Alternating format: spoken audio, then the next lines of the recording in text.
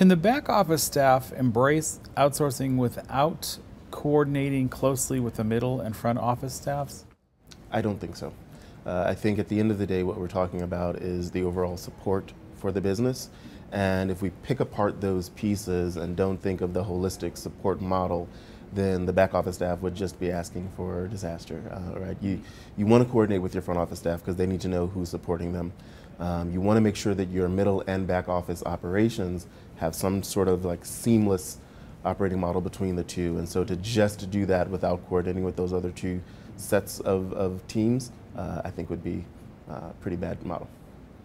Are operations staffs threatened by back office outsourcing, or will it make their lives easier?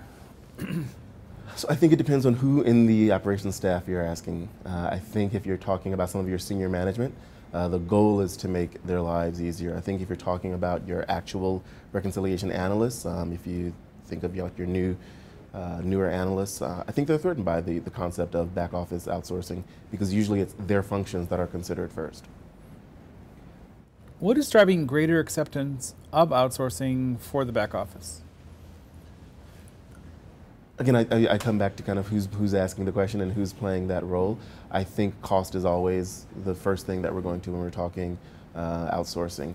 But I think one of the things that's come along in the last, I don't know, let's say 15 years is greater specialization in outsourcing. And so what was happening was instead of just kind of moving people off and people not having jobs, now all of a sudden with some of your onshore or, as Sarah said in our panel earlier, your nearshore outsourcers, you're actually taking some of that experienced staff and you're putting them together in these corporations that are doing outsourcing as a model. And so you're actually taking and bringing a more experienced back office model to your clients. And so I think that's driving some of the acceptance as well. They're getting the experience that they were looking for.